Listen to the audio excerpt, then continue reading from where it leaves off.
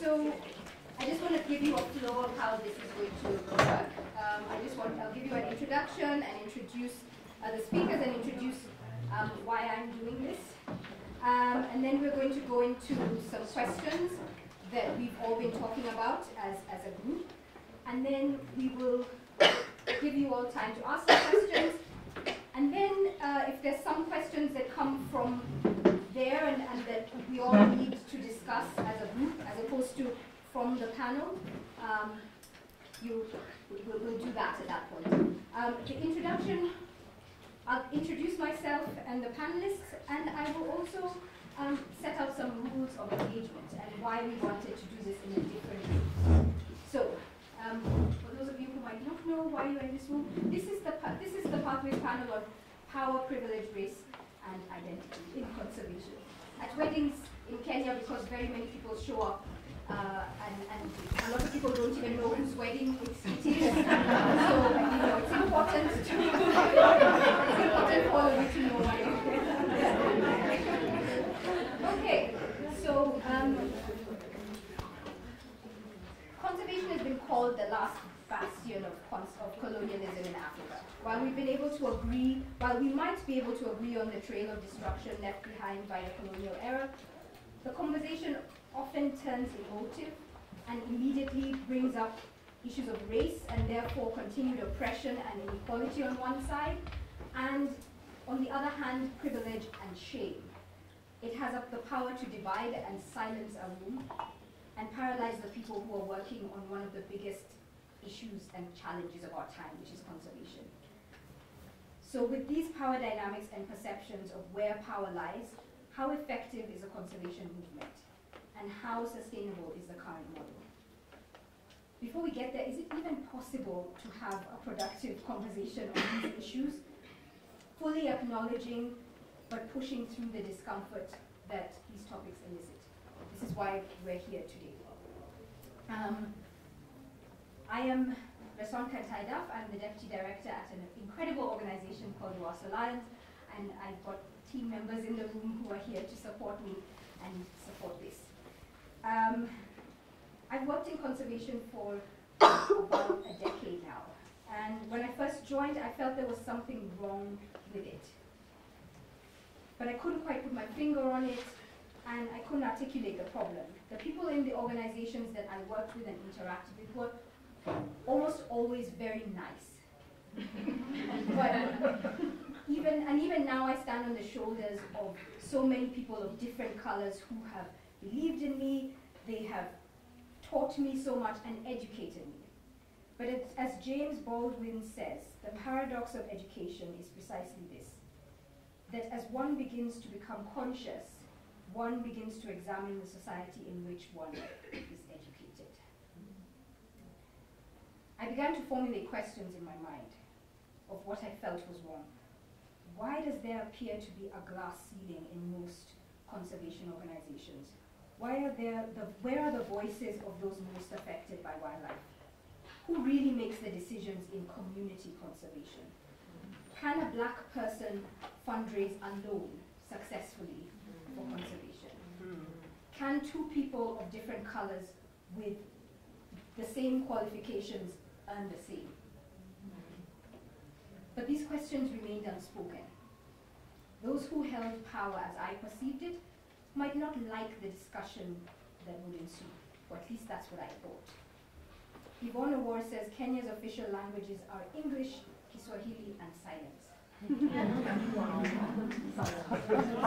I am grateful for those who broke the silence on this issue.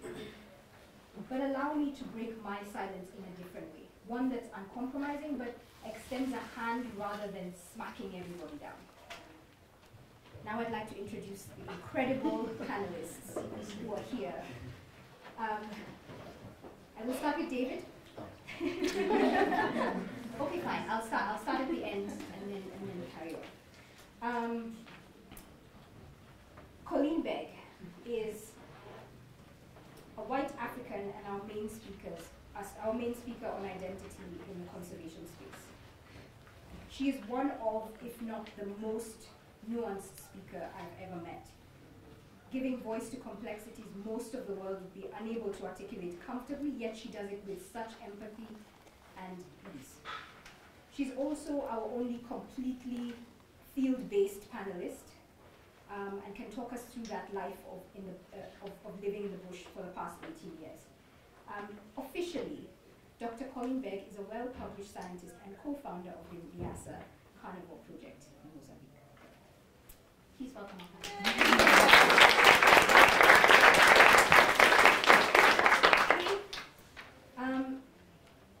We're kind of on the nuance thing. So David is our main participant, based for a long time in the Meru Laikipia region, which I consider to be the seat of constructive oblivion in Kenya. This is a term that was coined by, Kasmira will remind me the name of the author, and it basically talks about how it's not just about the silence on racism, it's about all the things that have been constructed to not talk about it. David takes a Martin Luther King approach to discussing these issues. He's the king of nuance. That's why I'm saying that we're like, that's the nuance corner. Considering himself to be a peacemaker. Officially, Dr. David Kimiti is a Kenya rangeland ecologist currently working as the head of research and monitoring for the Lewa Wildlife Conservancy in northern Kenya.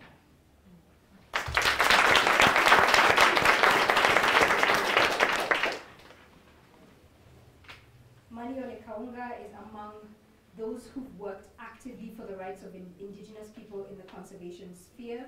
Very few in the conservation sphere, and for as long as I've known him and followed his work, he has been a nose to the grind person, not necessarily making a fuss of the great strides that he's made in this sphere, but always making strides.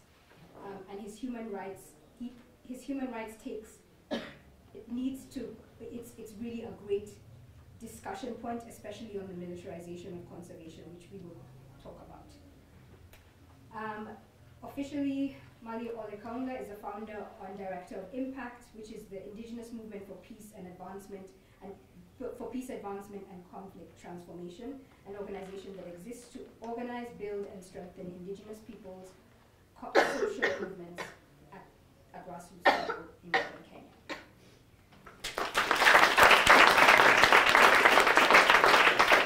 And lastly, but not least, is Kasmira Cockrell, who is represented the embedded immigrant/expat, people whose lives are and probably forever will be intertwined with conservation in African countries.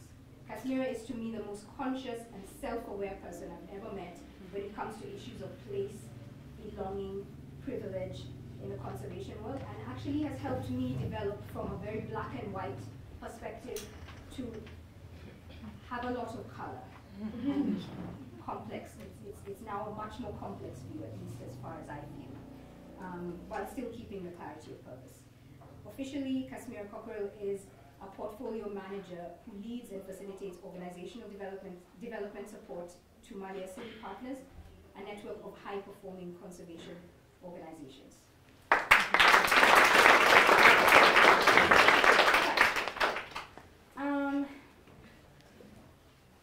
I think I need to get to some rules so that we can now participate actively. So we want this to be, and I think it's always important to announce when places are safe spaces. I think that somebody needs to define them, because I'm worried that everybody who starts a session says this is a safe space. But this is really a safe space to express people's opinions, and this comes with a caveat. These issues have almost always been historically talked about with a very angry and finger-pointing, vitriolic fashion. We want to try and have this as a healthier conversation, recognizing that everybody in the room is on a different stage of the continuum of understanding these issues. So our key words are empathy and courage. So have the courage to speak up, but also have the empathy to understand that the person next to you might not be ready. We live in a plural world where multiple points of view can exist simultaneously and not be wrong. So our panelists won't always agree. This is healthy, but there won't be personal attacks. I don't know if David would like to say at this point the nuance thing. Well, thanks for putting me on the spot. I think maybe one of the things that's being picked out is a tenet I usually use is Albert Maisel said, tyranny is the deliberate removal of nuance. Sorry if someone fall as I was saying that. Tyranny is falling. I need to shock you too much. But yeah, tyranny is the deliberate removal of nuance, and it is possible to have a conversation that acknowledges all sides without necessarily demonizing one or the other. But at the same time, it is also important to speak truth, avoid innuendo as much as possible, facts, figures, opinions are welcome, but hopefully they are well thought out and not targeted at pushing people down, or rather raising the level of conversation. So that's it. I really wanted to get diverse opinions from Africa. I have not managed to do so with my panel because 3 of them have mostly a Kenyan perspective and 1 has a Mozambican perspective.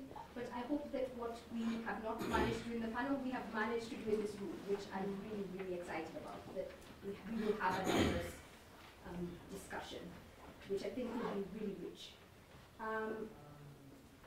And our panelists, while they may belong to certain groupings, they will not represent those groupings. Colleen will not be speaking on behalf of all white Africans in Africa. She will just be speaking as Colleen and her experiences and what she has learned. So, yes. And although I'm the moderator, I would please like your permission to chime in once in a while with some of my opinionatedness. It's taken great courage for these panelists to be here. Please be mindful of that as you formulate your questions. And nobody is here to give us panaceas or silver bullets. We're here to just have a discussion and provide some ideas, and hopefully ideas will also come from this side of the room. That's it. I'm reading the rules. Okay. Great. This side just looks like a trash. It's just like a lot. Should I put the privilege in now? Should I just okay. Okay.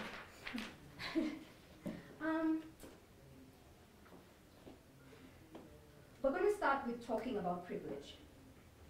And a lot of the time we don't really think of what privilege is. We just think of the things that we've been wronged about, and that those people had privilege. So I'd like to ask just a few questions. I hope you'll be cooperating. Yes. Okay, yes. Please raise your hand if you completed high school. Okay, raise another hand. No, okay, keep that hand up. Okay. Sorry, I was not clear. And raise your hand if you were able to pay for your tertiary education, or if you had parents who were able to do so for you. Another hand. Other hand. Make fists. What does that mean? Pardon? What does that mean? Did somebody pay for your university education? Yourself? Yes, yes, like you didn't, yes. Maybe you didn't get a scholarship, or the government didn't pay for you. I'm talking about like your parents did it, or you struggled and you paid for yourself somehow. Okay, so yes, hands up. Okay, make fists, please. Put one finger up if one or more of your parents are educated. Put another finger up if you've been able to travel abroad. Some of you are here, so.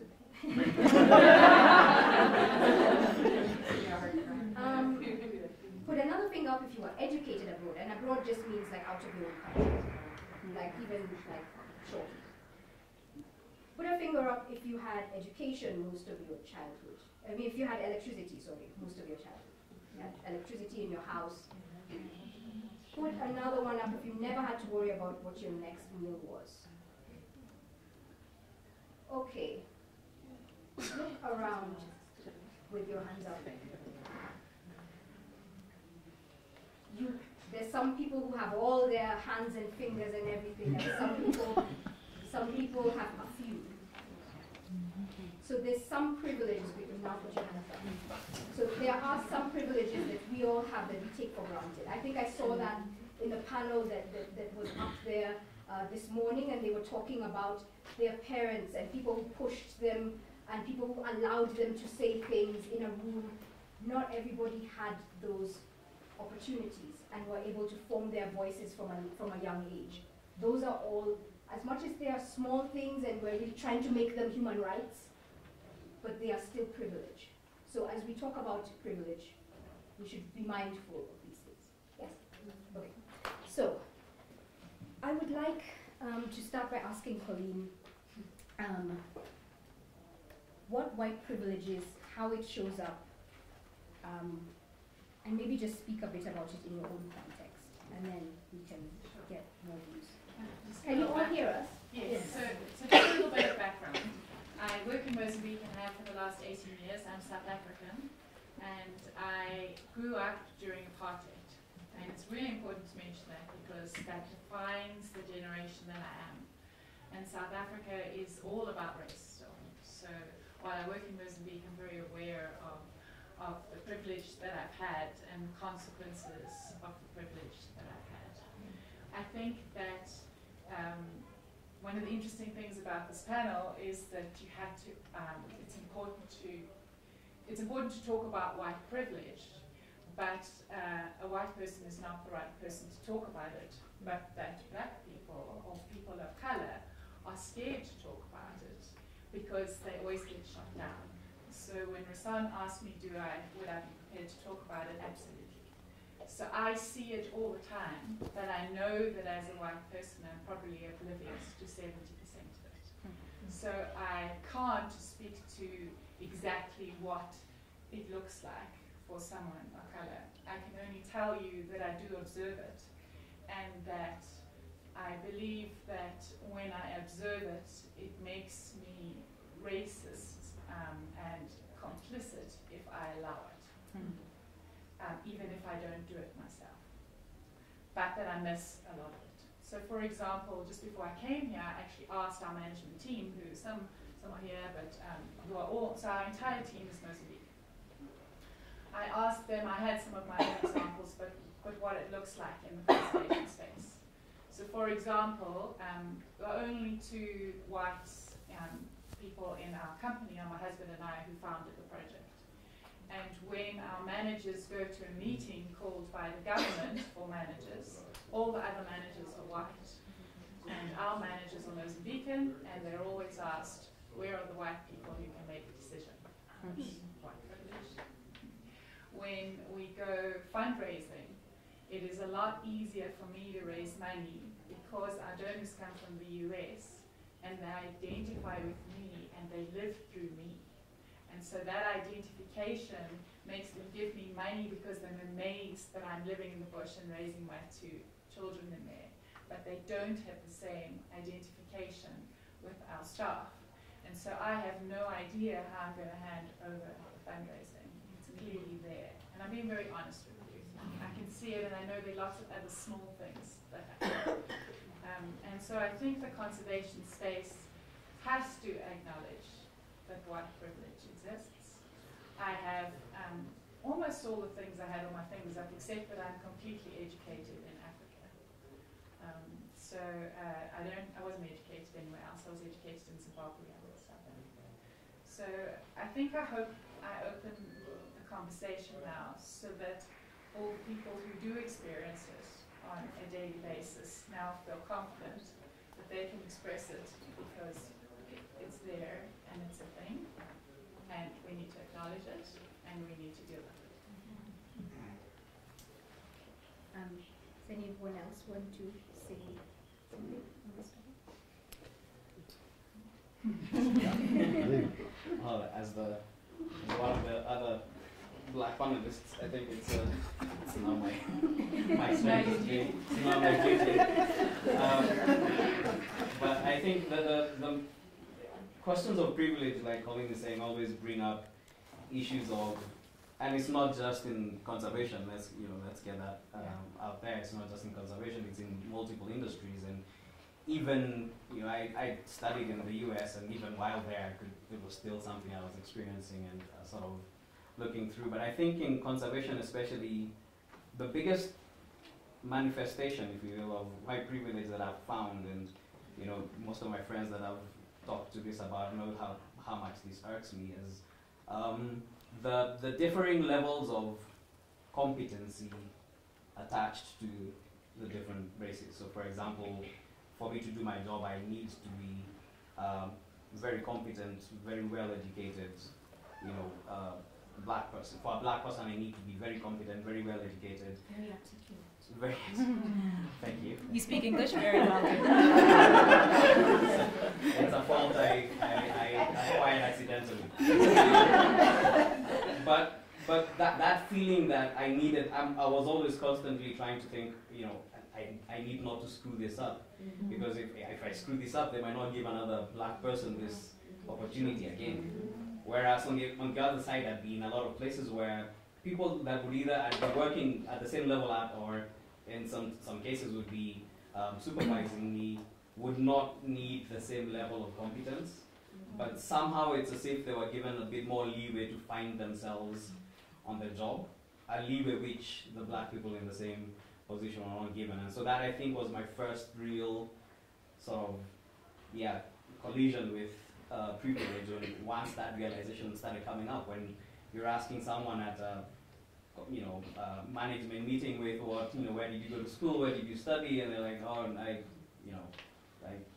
raised cattle in a farm, somewhere, and you'd be like, huh, okay, that's I feel slightly cheated with my PhD and the mental anguish that came with it. So it was just sort of, that sort of level is where I sort of came into the conversation with privilege. Yeah, I think it's very interesting. In 1995, I founded another organization, my first organization called Osiligi, which became very powerful. It was later banned by the government. So it happened that the Danish Volunteer Service posted an advisor to this organization. And another Danish organization offered to buy a car. So we went to Esso, not far from most people from Nanyuki, so to buy a car. So I was there, and Maria Kempe from the volunteer was there. So I was talking, and the guy couldn't listen to me. And the director, she's an advisor, she's white. So I was asked to stop, just wait a little bit as we negotiated. And then I took that very seriously, and I told we are actually at a quarrel. If you know, if people know the guy from Esso, you know how quarrelsome he is. I stopped buying the car. I went directly to Toyota, but it was an issue that I experience on a daily basis. Yeah. So something that I have struggled with around privilege is that the burden of proof for most white people to realize that they have privilege is for someone who's not white to tell them. And I feel very lucky to have people in my life that have been, very open, very honest, very direct with me since I was very young. So I've had a lot more space in conversations with people who don't look like me. But those same people will tell me that it's not their job to educate white people on how to be better people, right? And that's, right? Like, we don't really talk about, like, how you come to these realizations, right? And how you continue to educate yourself. And white privilege is this word that's thrown around that can be really problematic when we don't define it. And I really appreciate for someone taking the time for us to have a little bit of experience with what that word really means. But I challenge everyone, right? And it's not just a race thing. Privilege comes from many dynamics, but to do that work, right? It's like, it's not on the burden of others around you to do that work for you. And then to be humble about being wrong, right? And like making mistakes and saying things that are maybe just not okay. And to be like, and to apologize, right, like genuinely, and to figure out a path forward. And I think that practice, and it is a practice, it is something that we all kind of suck at the first time we do it, it gets easier and it creates more space for a lot more honesty. But I think it starts with recognizing that responsibility, that burden, like, isn't on other people around you, right? It's really on ourselves as individuals to step into that awkwardness and that uncomfortableness. I mean, just to add, I think that there are many leaders in this room, and so I think that while we need to create the space in our organizations that everybody feels comfortable when it happens, that they can bring it up if you haven't noticed. Because while I agree with you that the burden of proof is not on other people to point it out, I think that sometimes we're clueless. Because some of it is quite subtle, and we're so used to our position of privilege that we don't notice it as often as we should. And so we have to create these spaces where our staff and our teams can say to us, actually, that made me feel really uncomfortable. Or that occasion when I was with you in that situation, I was feeling very uncomfortable with that because this happened. Because that's the way we grow as leaders, and that is our responsibility, is to create these diverse and inclusive teams. And we have to, as you say, keep learning and keep figuring it out. But if there's no safe space in your organization, and the person at the top, who in many conservation organizations is white, won't allow those conversations to happen, then there's no way for anyone to express how they're feeling. Thank you. I really agree.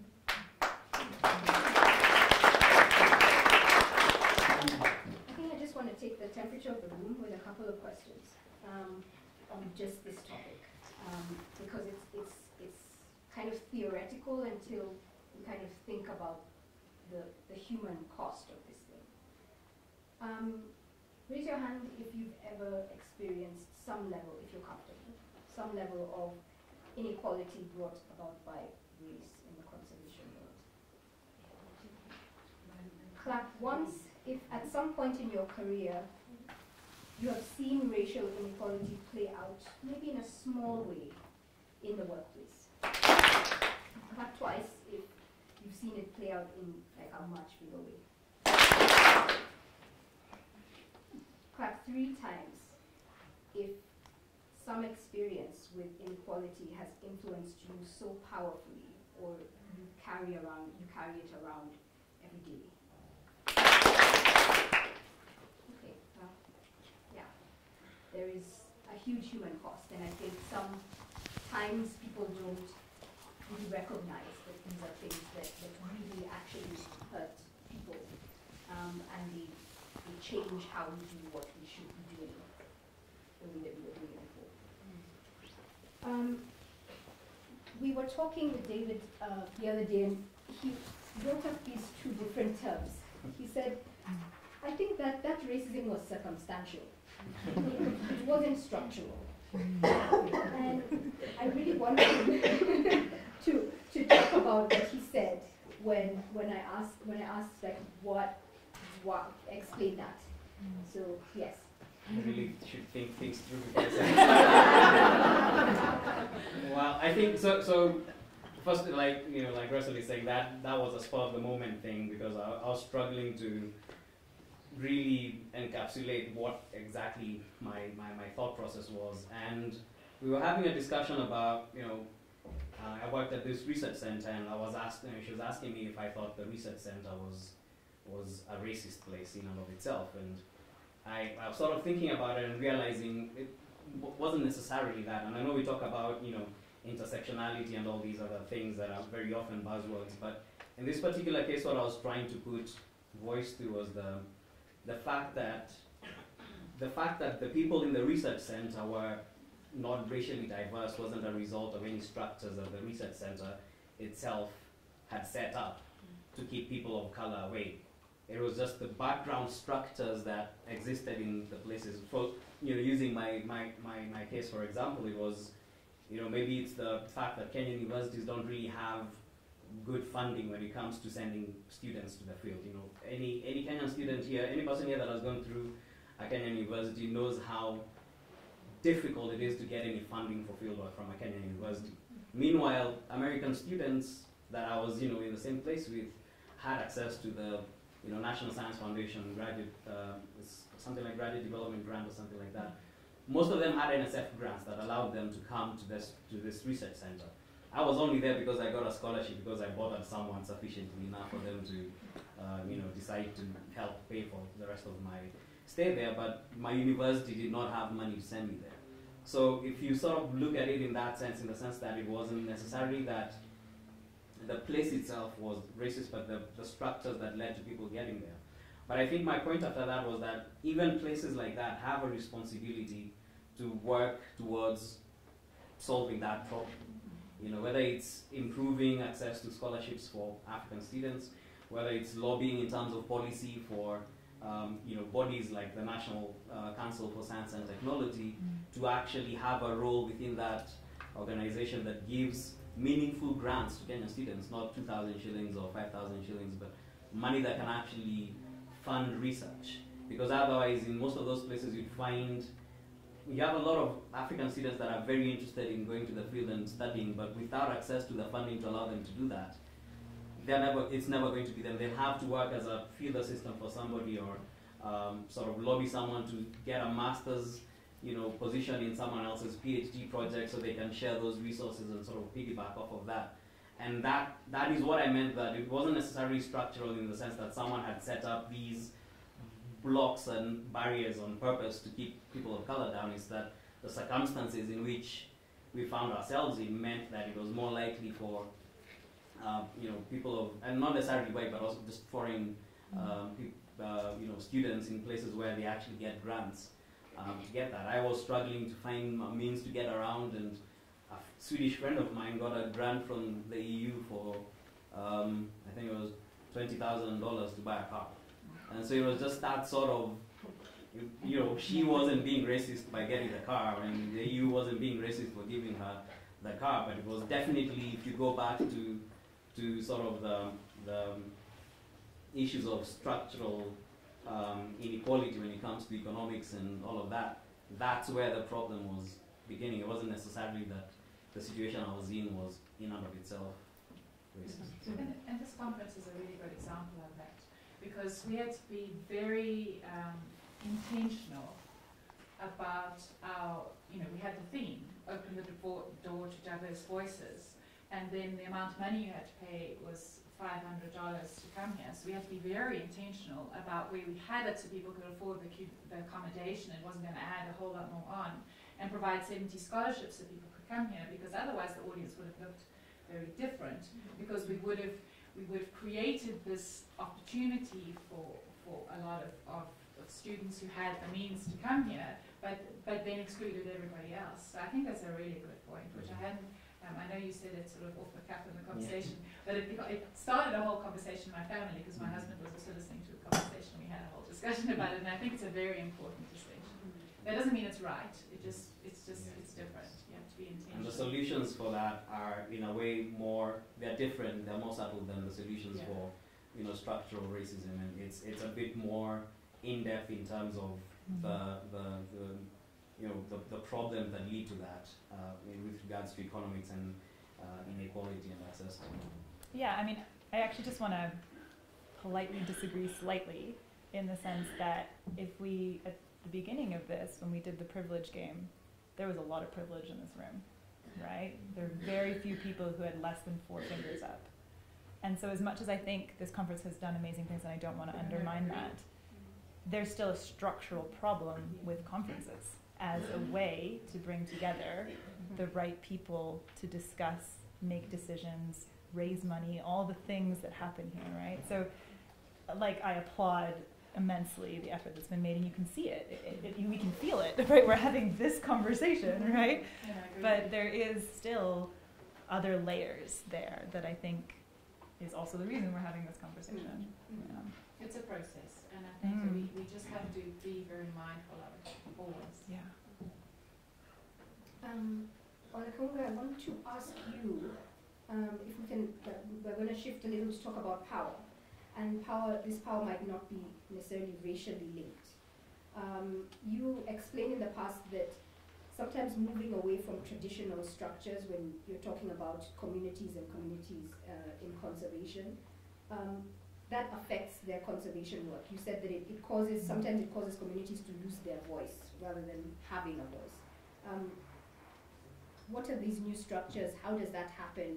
What is that power play? Yeah, thank you so much. I think, first of all, I think we're operating in a landscape where there are a number of organizations and institutions that are playing different roles. And I think, for me, I always look into the communities where all these dynamics are happening. And I look into language and traditional setups are very powerful avenues for influencing, for community to communicate and influence decisions. And and most of us, if we had gone to school learning our own traditional languages, mother tongues, I think we would have been much more, the assessment would have been much more different. So I think for me, language is very important as an entry point of, for empowerment or disempowerment. So is also the whole setup of governance, whether it's natural resource governance or decision making. And we're looking into a number of pastoral setups. They are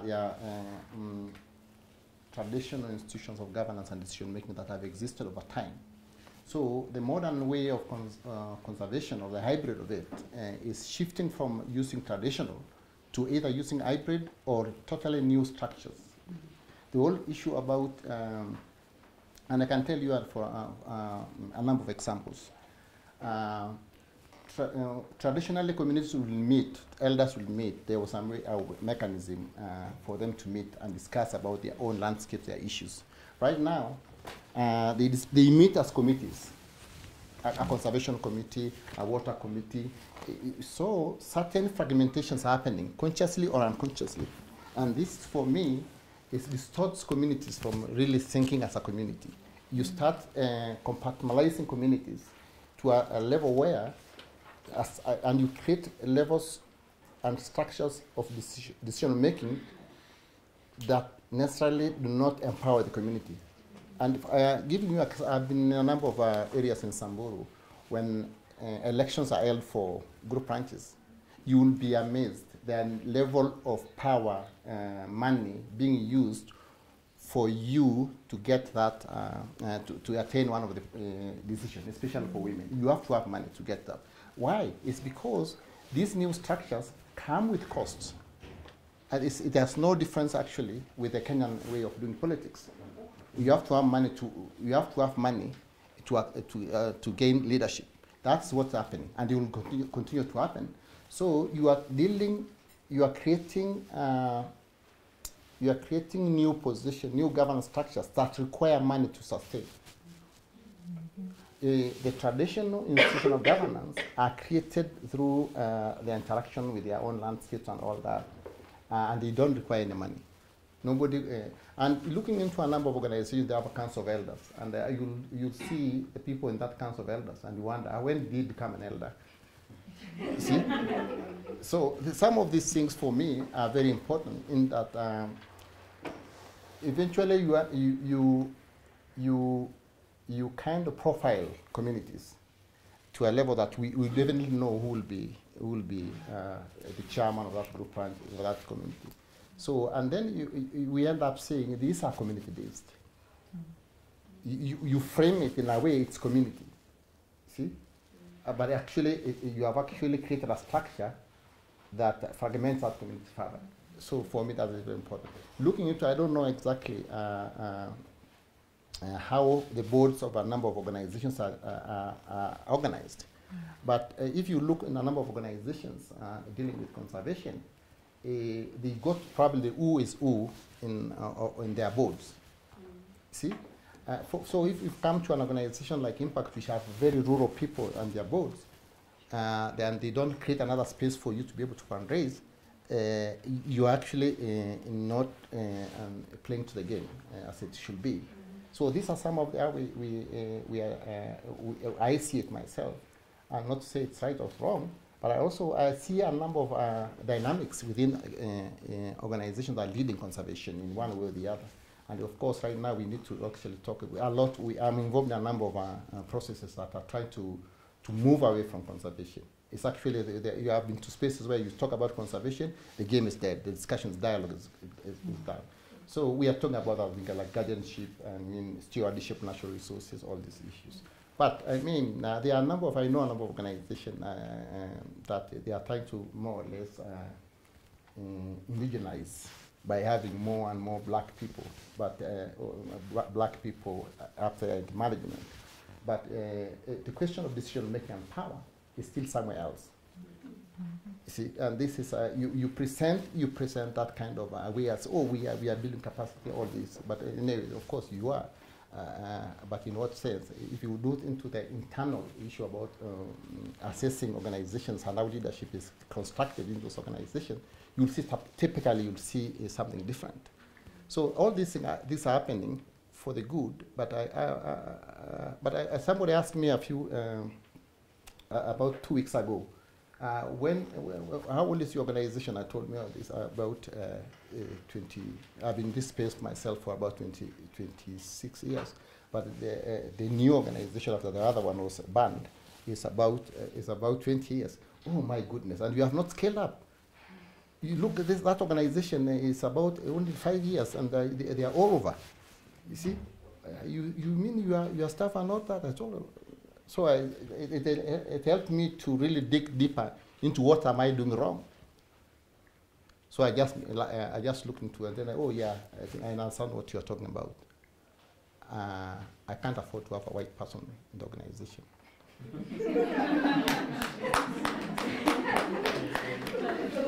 That actually leads very well into my next question, which is about funding. And so this is for Kasmira. If you can explain in your experience and in what you've seen how funding and funding sources drive inequality in conservation. Yeah, thanks, Hassan. I think we've touched a little bit on it already in this panel, and even in the morning session, there are some great anecdotes from those lovely women. But maybe I might just borrow committee's framework of this sort of structural and circumstantial sort of issues, right? And structurally, I think we have a big problem in fundraising because the money comes from one place in the world and goes to another place in the world, right? It comes from the West, it comes from predominantly Western cultures, and it comes into the South, Asia, Africa, we're talking about. And that's pretty much the truth, right? That's obvious, but also that is the beginning of the problem, right? And, we're talking about power on this panel, and I think we give money a lot of power, right?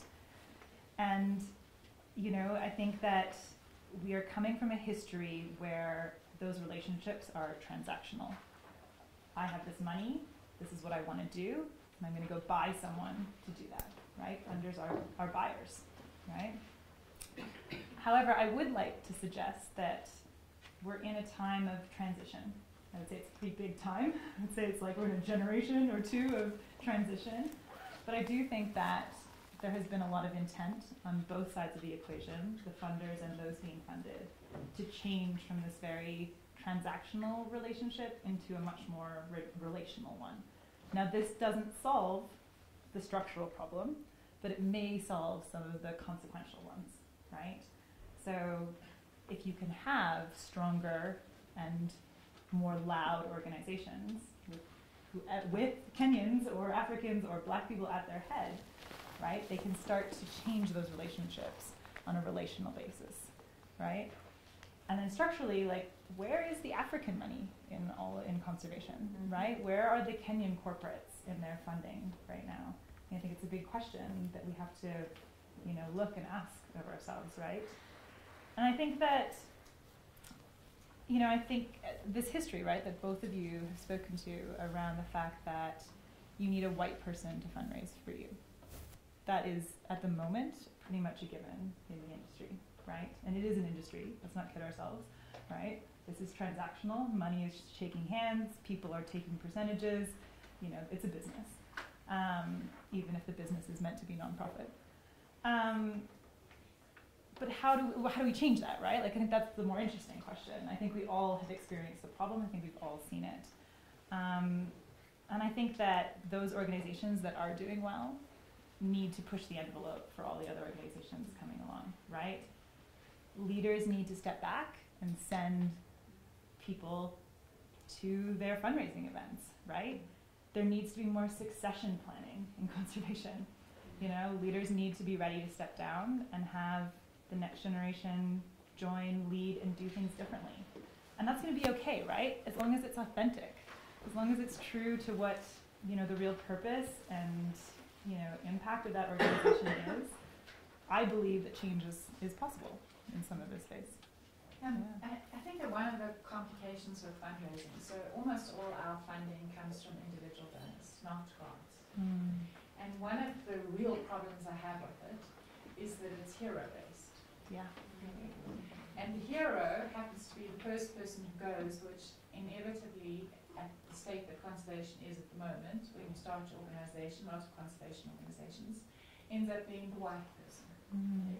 And even when you have a succession plan that is going to push everybody through, they're still fixated on that one hero that they have. And they make all these assumptions that if you don't go, then the money's not going to go. So one of the ways I think we solve this is convincing everybody, and it doesn't mean convincing us the truth, is that conservation is not research. Research is individual-based. Conservation is team-based. And so when you have a conservation project, we have a team. We don't have a single individual.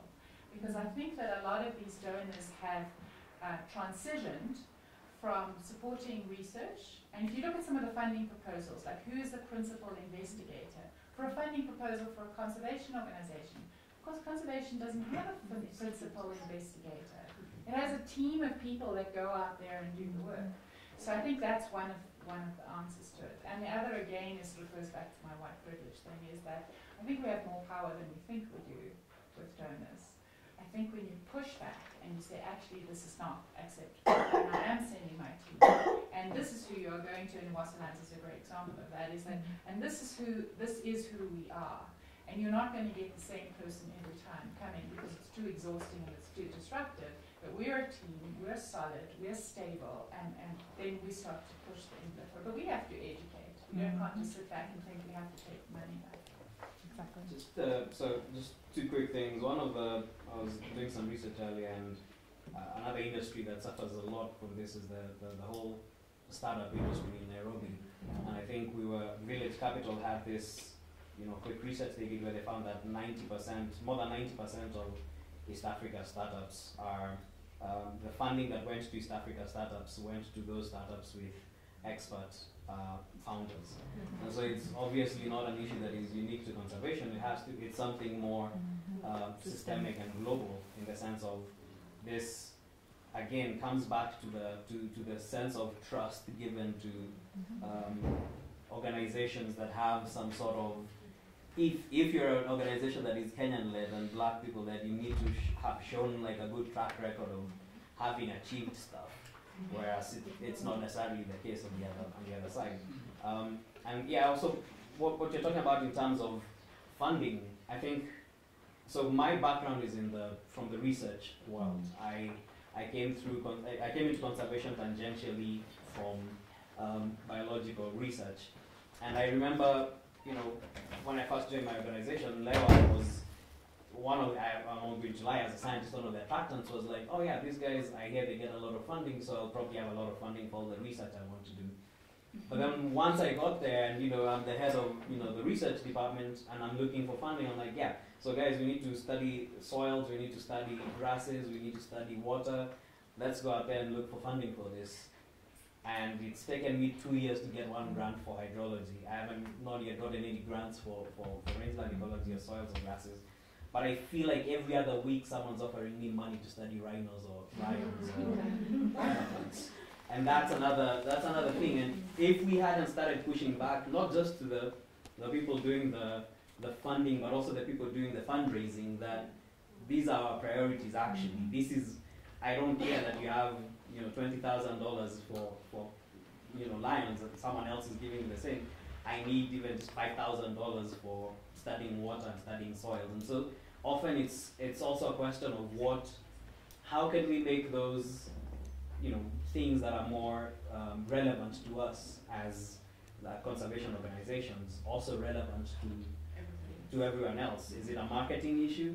Are we not communicating, correctly that these are the actual issues? What is it that what step are we missing? And I think that's sort of the challenge I've been trying to struggle with, is what's missing in that. Why is that disconnect? Why is there that disconnect between the people wanting to give the money and the people doing the work in the field? Yeah, and still coming to communities, and my problem on this, I think for conservation-based organization to do stuff that actually a mandate of the government. For instance, water, services that you see, you actually blinding those communities from claiming their rights from their governments. So that's my argument. So you actually weakening that community from advancing their own rights of they pay taxes, they pay all these other things. So by providing water, so where is their claim from government, whether county or national? You see, they will sit and wait because so and so will do it, and this is happening. You realize that in areas where conservation initiatives are going on, communities don't want to talk about rights because someone else is doing that. They don't want to hold their leaders accountable. So when you say, where is African money for conservation? I will tell you, even Kenya Wildlife Service is actually broke. Mm-hmm. So how do you expect a Kenya Wildlife Service to regulate? Conservation is about power. It's about power from the dollar and political linkages. So, if these organizations have more money than KWS, and KWS is supposed to regulate them, how does that happen? Well, of course, I know the structure in which the KWS board is. They have Kenya Wildlife Services. Conservancies are represented, but you can't really expect due diligence in an organization like that, where you are in both. You're in the board of that organization. You're also supposed to be regulating yourself on the ground. So, in such spaces, it becomes a little bit very difficult for institutional strengthening for even the government to perform its functions. And this is actually, I always meet some of these guys from Kenya Wildlife Service, and they say, we no longer have money. So I think it's good, but do we really identify spaces that are getting weakened by strengthened? I mean, a lot of focus on, you see? And you all know this when we had David Weston leading, the reason why David Weston was brought into Kenya Wildlife Service. You know why Leakey was brought up. What happened? You see? There was huge funding for Kenya Wildlife Service. Mm-hmm. They had a highly motivated staff. What happened after that? I think let's be frank about these things. Well, and let's be frank, the KWS was designed for a white person to fundraise for them, right? It's a parastatal for a reason. It's a parastatal because there was going to be these particular figureheads to go out and get that money, you know? So yeah, so certainly, I think probably then we need to bring that person back.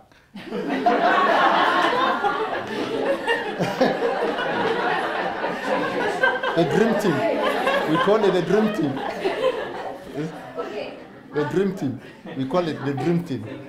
Yeah. Okay, so I have a whole lot more questions to ask, and we still have a bit of time. But before I get to them, I wanted to know from the room, just for maybe 3 people, you came here expecting something. If there are people who are brave enough to share some of their expectations, maybe some of them have already been met, but maybe something that, it's there and you really want to say it or talk about it, or you're wondering if it might come up, or maybe something personal that has driven you to be here. 1, 2.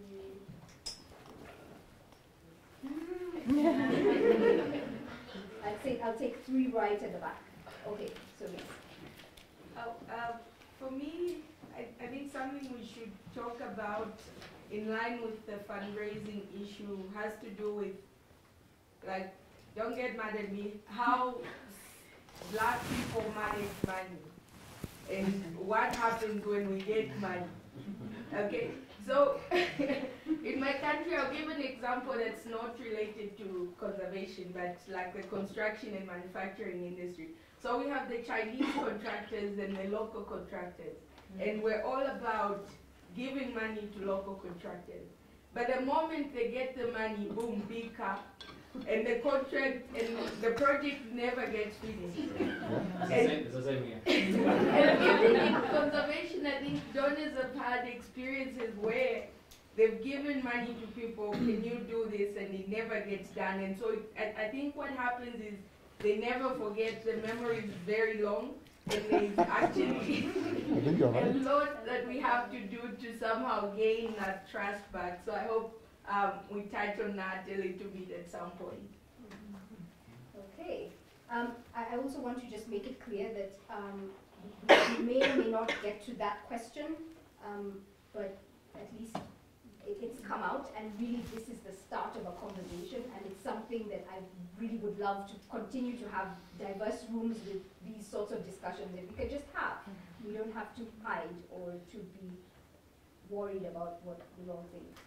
Yes. Yeah, so for me, my name is John Kamun.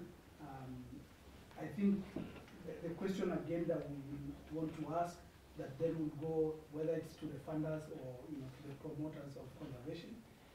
If we continue with this trajectory where we have these differences, is there a cost for conservation? Is there a negative cost for conservation? Because I think when we start to see it from the cost implication of having this divide to conservation, then we must know that the future is not good. So if we continue to put dollars and everything into conservation ideology, that might not be sustainable in the future. I mean, the case that Kaunga was bringing up for KWS, it wasn't really Casimira structured so that then there is a white face, not necessarily, but during those transitions, we realized that with a white face in KWS, for sure, all their funding baskets opened. When they were not there, they closed. So, and what is becoming of KWS now, if you have an institution of that magnitude that then cannot regulate conservation, but yet we want to continue to promote conservation. So the question of the cost of this divide for conservation going into the future. I mean, I will also add to that some of the challenges that we have in promoting conservation in some of the communities is because people have this mindset that if you're talking about conservation, it's about allowing for space for the white people. Basically, you go out and say, I'm talking about conservation, and they say, where are the whites? Literally. And it's impacting negatively to conservation because the spaces that we have, the landowners and everybody, are not necessarily white. And we want everybody to conserve, but if it is only seen in a certain lens, then it is impacting negatively in the ability for us to continue to champion an open space for conservation. Right at the back. Yeah. Okay, my name is Chira. I just wanted to add one more step to the thinking that we're doing about privileges. I mean, we're all very privileged people in this room, but you can also look at it through a positive lens, is how can I use my privilege to make a difference? And I mean, I personally can be aware of different privileges, being white, being a woman, being educated, being a mom, but what can I do with that specific privilege? How can I use it? So I would like to take that back to the room and for you to think about that. If we move on, can I just say something on this, because on the fundraising aspect and the disconnect between Black Kenyans and conservation, and especially fundraising, you ask where the money is coming from, and as an organization, we've also been asking that for a long time because most of our funding is foreign funding, and starting to ask ourselves, why don't we get more funding from local organizations? Are they giving someone else, in which case that's okay, but then the realization that actually no, a lot of Kenyan, companies and institutions don't give to, and it mystified me for a bit, but then I remembered actually Kamanga's question has reminded me of the time I actually was invited to a fundraiser by Soralo, which is this, Southern Rangelands, really great organization, and I was sure it was like a cause like, my friends could get behind, a lot of Kenyans would get behind. I spent so much time on Facebook, trying to sell it and telling people to show up. And then I think we showed up, and I think Kamanga, we were maybe 3 black people there. And most of the other people that had shown up for the fundraising were white people. And then at that point, if you're the community that's being fundraised for, doesn't your mind automatically start thinking, well, I guess white people are the ones that care about, concept. And so it's sometimes we shoot ourselves in the foot when we are trying to have this conversation. So that's just a lesson I remembered that I thought it might be interesting to share. Okay. Do you want to respond to any of those before we move forward? Yes. I think that just to speak to Tandiwe's point, and some of the others as well, I think there's a gross lack of transparency in conservation funding. So I don't think it's so much of an issue that people are afraid to give to Black Person, although I think that is part of the problem. I think that a lot of the funding that's coming is being misused. And so I think that what we can, and particularly with the really big NGOs, because I think there's a lack of accountability and a lack of transparency. And if there's one thing that we could do that would help that problem, but would help the other problem we have with all these millions we spend for very little effect, is that we need proper transparency on how that money is being used. And not a different, and this is a little bit specific, but one of the things that really bothers me is when people send a report to one donor of a portion of the funding, and then a report to another donor of another portion of funding. We need complete financial reports for what the organization is getting and where that money is being spent, and so that it is completely transparent on all levels. And that would get rid, and that is an organizational need. So all of us who run teams or run organizations need to make sure that our financial reporting, just as an example, businesses put their financial reports on the computer. How many conservation organizations put their proper financial reporting with full transparency onto the internet so that everybody is able to see them? They're not all required to do that, and if they do it, they do it in such a sort of summarized way that you actually can't tell where the money's going. So I think that's an issue for conservation funding across the board that would help give confidence to donors that it doesn't matter what color the person is, it matters whether the organization is structurally transparent and doing the right and running a proper business. Well, and I'd go one step further to say, what are you achieving with that money? What are your outcomes, not just your ticking of the boxes for activities. And for monitoring and evaluation, because I think like Kazimir is going, what are we monitoring and evaluating? Is it, we gave you $1 million, you went and bought something worth $1 million, but how has that actually impacted the space within which you're working? So shifting monitoring and evaluation away from outcomes and more towards impacts of interventions, I think is a very important piece of the puzzle. I think they are outcomes, but I have a problem with the outcomes. There are outcomes, but I have a problem with these outcomes. And you said that conservation is about teamwork, and you realize that there's nothing awarding an individual for excellence in this work. But I find that actually still fragmenting communities. You work in a community, you go get without any negative connotations. I think we need to actually decolonize all these issues to the extent that we give community awards. I know Peter is here, you have won an award, excellent. But to what extent is a community aware that they have contributed to you getting that award? See? To what extent are they? It's not nothing about. So the issue about objectifying people and creating a symbol of success, to me, is actually shifting conservation in the leg. See? Because most of the things are done collectively, and it requires collective approach and interventions. And but having this issue where we give individual awards and all this issue, it ends up actually promoting individualism in terms of trying to achieve, see, other than going for how conservation as organized or creating an hybrid of self-organizing capacity for that community to be able to manage and govern their own resources. See, so for me, there are still a number of issues that we really need. Conservation can do better, and to me, I think there are a number of positive things that happen in conservation. It's only that we always end up creating this one small case study.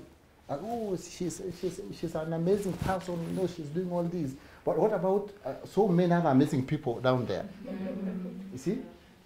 So this, to me, is creating classes within this within a community, and of course, you may not agree, but you have created power within that person, and how that person engages and manages issues within that community will be different.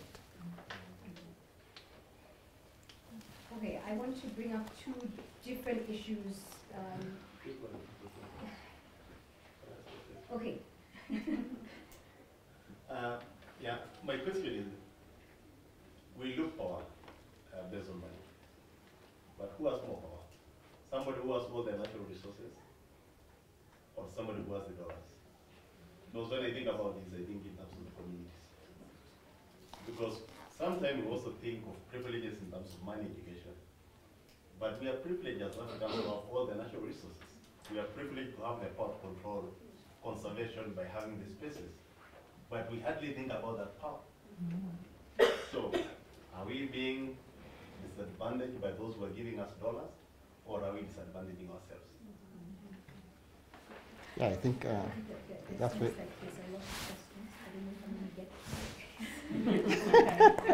Deep breath.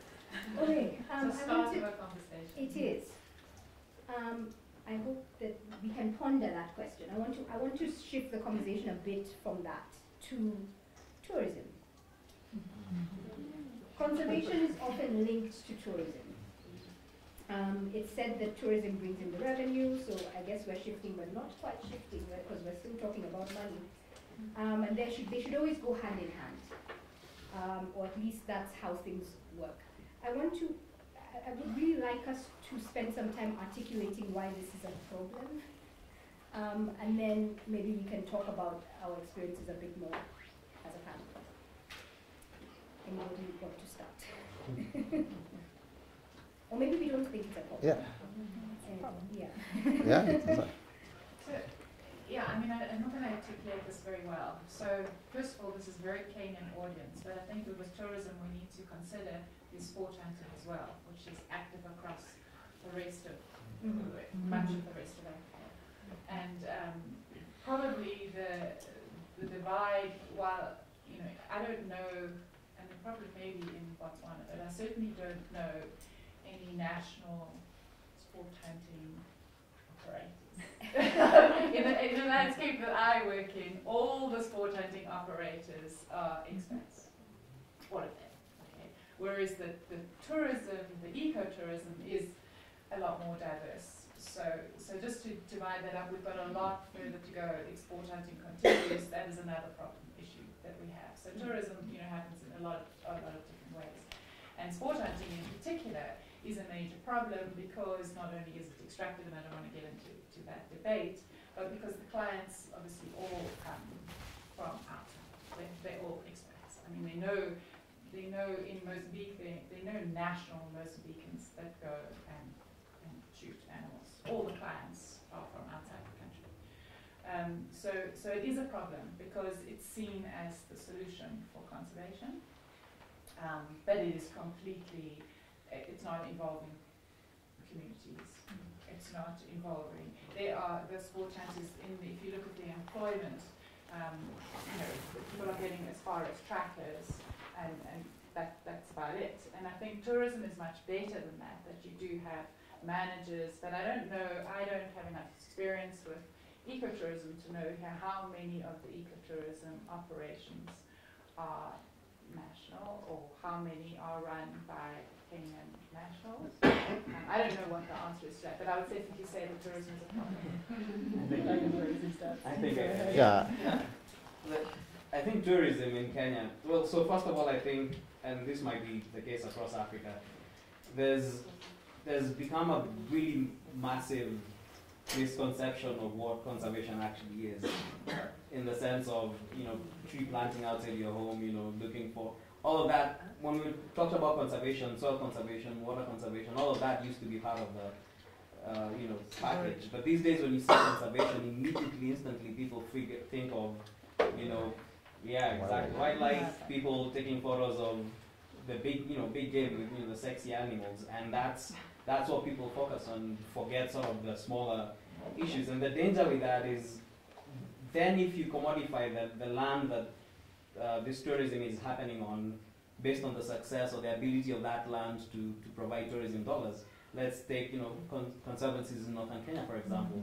Some of them are very well blessed in terms of wildlife, in terms of panorama. You go to Westgate, Kalama, Sarah, all these massive panoramas with lots of beautiful, bountiful wildlife. So it's easy for those, conservancies and areas to take, tourism as a valid sort of benefit of conservation, with its own issues, but in the larger sense. But if we go somewhere like Maybai or Nasulu or Nakukutra, some of those conservancies that maybe don't have as clear direct link between the land being owned and the value for tourism, then how do those pieces of land find value in conservation? What is it that they're making? How are they going to make money off of conservation if tourism is the only option available for them? And like Aunga mentioned something earlier about some of these organizations we work with replacing, if you will, the place of the government. And I think this is one of the big tragedies of our time, is how marginalized these lands have been in the development conversation, where now as soon as someone has brought this shiny new, get out of jail free card tourism, that's what everybody wants to go for. But some of the things that they're trying to get through that they could have been getting through regular government, development programs. And I don't know if it's just a Kenyan issue, but it's just something that we've sort of lost sight of what conservation is, and by forcing tourism to be the only way that we can monetize conservation, then we put a lot of people. We make places, for example, that don't have wildlife, but maybe have, springs or rock formations, or maybe interesting plant life. They are lower down on the totem pole as opposed to actual big five areas. So I don't know, just some physical thought on that. I think Peter, about natural resources and the dollar, is because of the narrative that actually have been brought to these communities. Think about the narratives that have been advanced through documentaries, Milking the Rhino. Think about that. And I always go, I'm a member of the University Conservancy, and we always say, we can milk these animals and then they get the money. See? So it's about the narrative. And I remember it started very pretty well during when the community CDTF and the Tourist Trust Fund. So, and I remember I was talking to some elders when it started, especially in a place called Motiok. So there was this narrative every time. We say, we'll bring an investor. Every year the investor will be giving you 1 million. So one elder was asking in a meeting, in a public meeting. He said that at the Starbed you told us 1 million annually. In Motiok you said 1 million. That never changed. And for Maasai, if you ask them 1 million, they don't have a word for that. So it's like a big thing. You see? And for pastoralists, by any chance, if there's anything that can happen so that he doesn't sell his cow to meet that, then that's a plus for them. So when you tell them that by you getting into conservation because of you getting 1 million, of course, you'll be you are on the top of the scale for that community. So it's a narrative that we've created, and it is hard for us in this kind of discussions to change that narrative. You see, and this is a problem because I see a number of organizations getting into this problem. They now want to come and talk about rangelands restoration. People already think that you spoke about the dollars, not about the restoration. And you're already wanting to bring some incentives for people to restore their rangelands. You see, you're still talking about money. So you are not talking about how do we as a community reflect and respond to the challenges that we've got. You see? Within us, so that at least, and then you're still bringing in an aspect about, okay, offtake, strategic livestock offtake, access to markets. You're still talking about money, how you can really, see? You still, so it's not necessarily about ecotourism, whether you are talking about eco the dollar or eco the environment. You're still talking about money, and you are helping communities to shift. And this is happening. Whether you are talking about the fattening ABCD, you have created an elitist conservation model. So when we are talking about even, we need to add another class of elitism within us. So, because if you look across the landscape, the livestock per capita may not, have increased per household. But look into the elites. They are the ones who have the jobs, so they can afford to buy and keep livestock. My father sells his because he has to keep, but I will keep mine as long as the market out to the when the market gets better. So you could be lying to yourself that we are helping and creating access to market. You are creating elitist conservation on benefits that further fragment the community. Yeah, and just to double tap on the question of narrative, it's not just a narrative that we hear in the communities, it's a narrative that we're taught in school. And we all sang the song that wildlife is important because it brings tourism, which brings foreign exchange.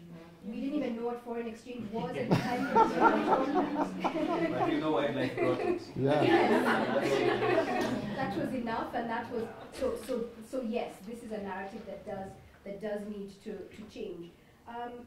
I want to go to an emotive topic, which I know that the panel will not agree on at all, and I'm sure we will actually have a lot of diverse opinions on this. It's about the guns and boots in conservation. Conservation has been accused by some people of carrying out green colonialism, equipping people to wage a war on behalf of nature. So I'd like to know from the panelists, and maybe I'll also shoot this to the audience, if you believe that there's a place for that. And why should this be part of the discussion? Maybe somebody can answer that. I don't know which one. I think I'll just start off because I remember this question, I told you it's one of the sort of big questions of sort of my involvement in conservation, which is, and I think that's the first time I mentioned to you the whole tyranny is the deliberate removal of nuance concept, which is I live and work in an area where there's constant attempts to infiltrate and poach by very heavily armed, outsiders, which by default then means that we also have to be strategic and, sort of, it's almost like an arms race, if you will, in terms of between the protectors and the, quote unquote, infiltrators. And so I guess my question was, that's my sort of thinking of the necessity behind that, but having talked to people in the communities as well, and people also complaining that, yeah, we don't need guns in conservation, my question was, yeah, okay, I need to hear more from people like that to understand exactly what that part of the lens looks like. Because from where I'm standing, if we don't have, and yes, there's a lot of other strategies that are used in terms of communities and intelligence and all of that, but at the end of the day, it's like the famous American, I find myself sometimes saying things that when I listen back to them afterwards, I'm like, did I just turn into a, Second Amendment nut? Because sometimes you hear people say the only thing that can stop a bad person with a gun is a good person with a gun. And sometimes I'll say something and it'll come very close to that, and I'll have to sit back and think, okay, I need to rethink this statement. And so for me, it's not even having a position, it's me trying to figure out what's people's perspective on this, and what's the narrative out there outside this area of ours. And so for me, that was why I was asking about this question, is just wanting to hear diverse voices from this aspect. Yeah, I also had this dilemma. So, I work in a place which is very large and has, for the most part, most of the conservation money has gone into guns and boots rather than community development over the 18 years that I've been here, aside from the small stuff that we've been able to do. And what I've seen it do is actually create more of an us and them, because this is a protected area, but it has 60,000 people living inside it. So I think it really very much depends on the area in which you work, whether you're doing fortress conservation and there are no people inside and you're protecting rhino or whatever it is, or whether you're actually in this huge landscape that has traditionally and historically have people in it, it's their homes and that's where their ancestors are buried, that's where their pedestrian routes are, it's where they live and breathe and have their children, and then you have this hugely militarized response to poaching. And make no mistake, the place that I work in, the Yasa Reserve, has lost 10,000 elephants to poaching. So I'm not talking about bushmeat, this is serious, organized poaching. But I really don't see that the militarized response has created a future for conservation in the place that I'm in, because it hasn't been balanced. And the other thing is that the rules are not clear. So while there are very strict rules for war, there are no rules, as far as I can figure out, on the ground implementation of these guns and boots policies where, and this is speaking on a much broader level, not particularly where people talk about people disappearing, where they talk about roaches being seen in the bush and then extrajudicial killings, or torturing people to get information or intelligence, but there are no rules. And so my main concern with the guns and boots approach is that if you're going to have a guns and boots approach, and we're going to bring in the British Army or the American Army, and we're going to train up with all these military approaches to this problem, then we need to have very clear rules, and we need to tell the communities who are living there what those rules are. Have we declared war? Have we told them that what the rules are in this? Is there a clear shoot to kill policy, or is it only if you happen to look like you're carrying a firearm, can you be shot? Because we have people walking everywhere, and so my feeling is that we've gone so far along this guns and boots narrative across Africa that it's now time to pull back and say, okay, what are the rules? What are the rules about this? What does this mean for conservation in the future? And how do we make sure that this is not killing conservation rather than just solving an immediate problem? So I don't know what the answers are, but I'm very concerned with a lot of what I see, because I think it's against human rights. Can I interject and just say, kind of bring in why I brought in this question as well? This is my own personal opinion, is also how the narrative gets told internationally. And just like David said, that at some point we begin to wonder how we sound, and wherever you work and you're really worried about these criminal networks, and you're always talking about that, there reaches a point where, to whoever it is who doesn't know very much about this continent, you paint a picture of a single story, which is that we need people in green uniform to stand against the rest of the bad Africans, because the rest of them are all bad Africans. And that for me was why I really wanted to bring in this question, but I really appreciated that we have panelists who have nuance and who are actually there. And there are places where these things are necessary. But yes, we need rules. Yeah, and also just to add that, when I brought it up in meetings, both, as a woman, it's hard to do that because immediately you're too soft, you're too emotional, and I think that this needs a broader discussion because that's not what it's about. Yeah, I think I've been tracking down this issue since it started in Laikipia, community-based conservation, especially in the sanctuaries, the private sanctuaries. I know for a fact that communities the reason why communities, for instance, agreed to conservation, especially even in Wesi, was because they had access to guns and to protect their livestock. Except we call it security. Yeah, we call it Right? security. You See, don't yeah, use the yeah. word guns. Yeah, you see, we call it security. So it was kind of a buffer zone. We know the challenges, of course. We know the challenges, of course. We have to protect we know the challenges about really Kenya struggling to bring the numbers up again for the elephant on this. But no, it happened that I had a team from Niatero in Wesi on the 7th. That night, 2 rhinos were killed, were poached within Lewa, unfortunately. But saying that, everybody will say, oh no, it can't happen.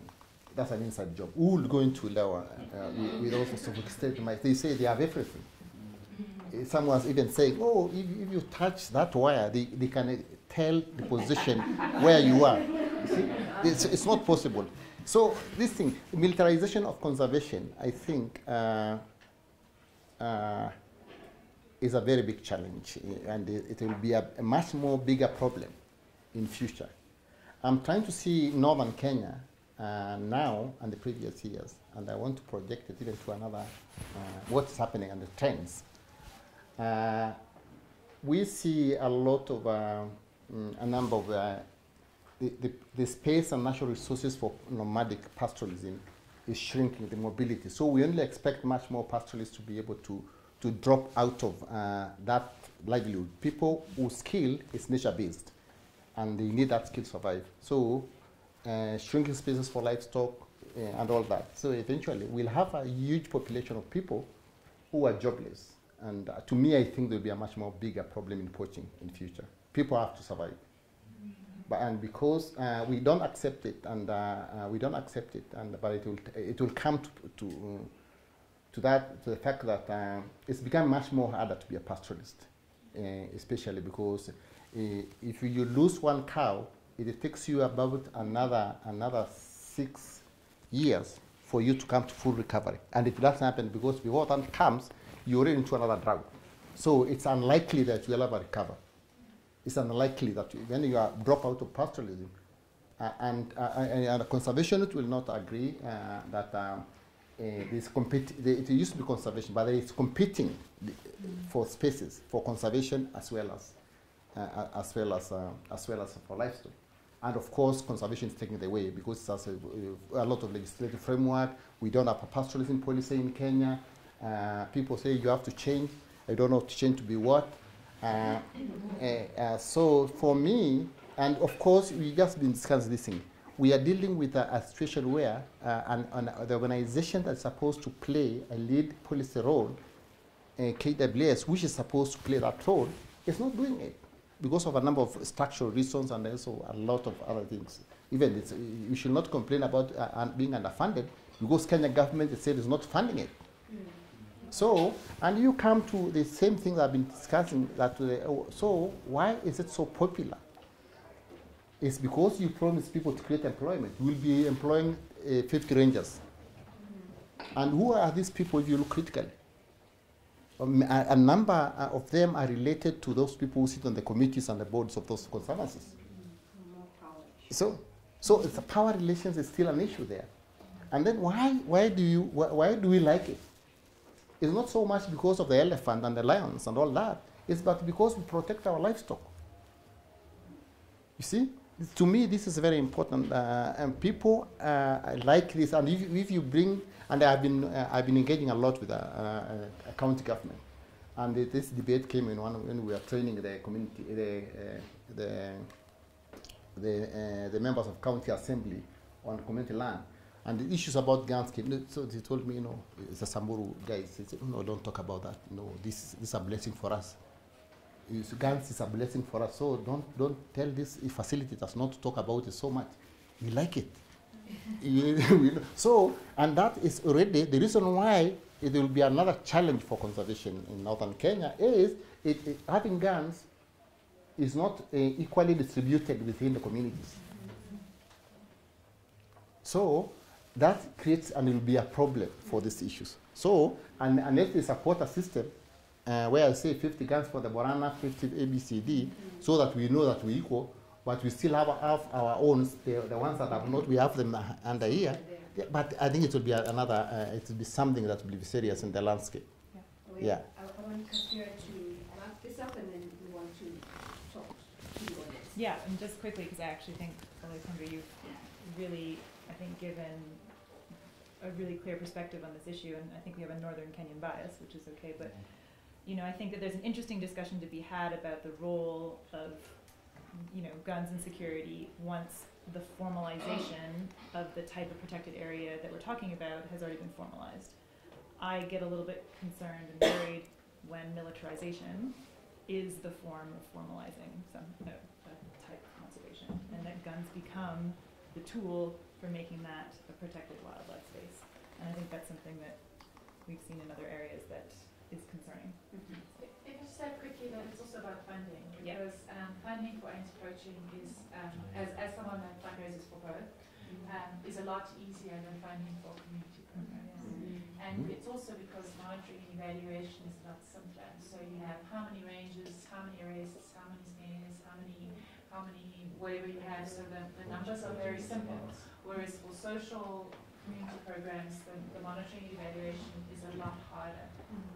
And just to sort of wrap, I know we keep wrapping it up, but I think again, this is an issue I'm very sort of passionate about. And I think one of the things that the panelists have mentioned is, I think we have an idea of what the long-term, solution to a lot of these issues is. I think, if we had more equitable distribution of resources and access to those resources to the communities in northern Kenya, livelihoods such that they're not incompatible with pastoralism. I know you mentioned rangeland restoration. I still need to figure out why it's a negative thing. I think we've pointed rangeland degradation as one of the largest challenges to not just wildlife conservation, but live pastoralism and livelihoods in a lot of landscapes, not just northern Kenya. Because if you think about the fact that a good 70% of rangelands across Eastern Africa are degraded. And that's, so as the people, you're very right, as you're saying, as the population increases, the resource base isn't static, it's actually also shrinking, because that, degradation it's a positive feedback. And the more degraded a place becomes, the more degraded it will become.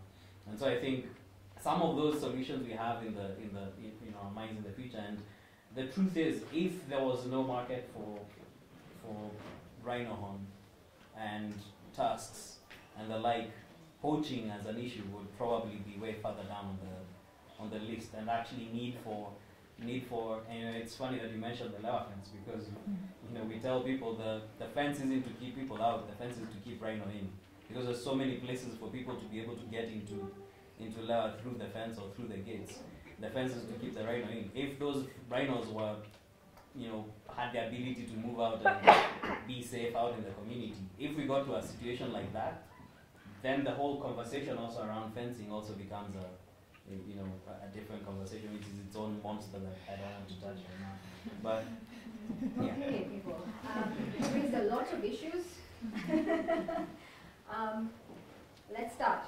If you have questions, if you have comments, let's take 3 at a time. 1, 2, 3. Yes, Moses. Right, my name is Moses. I just wanted to say 2 things actually, and it's actually a solution, I guess. I like that you raised the issue of privilege, and I think we all acknowledge here that all of us, in some way or the other, have been beneficiaries of privilege. I'll speak of my own actually. I've been privileged to be part of a number of boards, which I I guess, in some situations I've been the token person of color.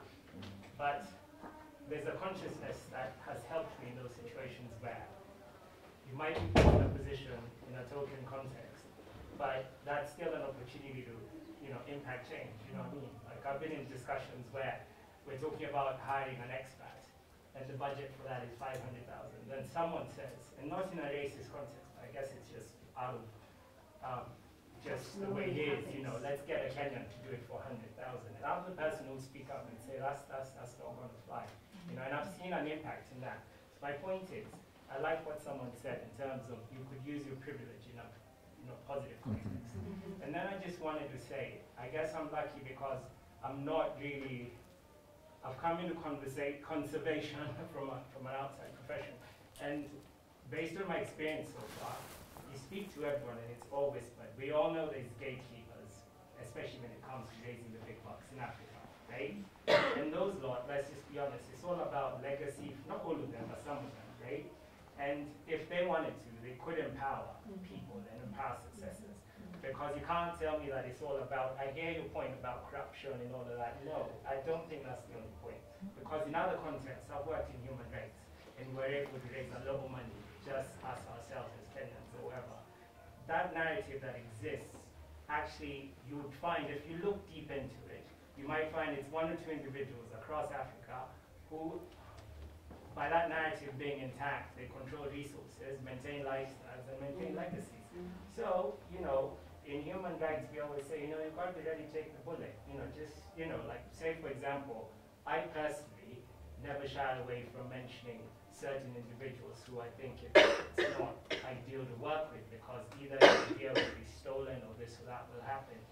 Honestly, if there's consequences, that's fine, but you've got to live with your truth in that context, because I just firmly believe that this cause it's not even altruism, it's like a calling, you know what I mean?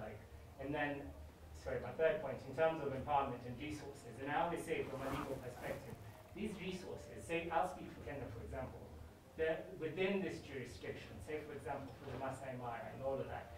And for those gatekeepers, when I've had an opportunity to speak with them, I tell them at the end of the day, if you don't empower the people who legally, have the privilege, the duty and everything to protect these resources, when you're gone, it's a wrap, you know what I mean? So, I don't know, I just think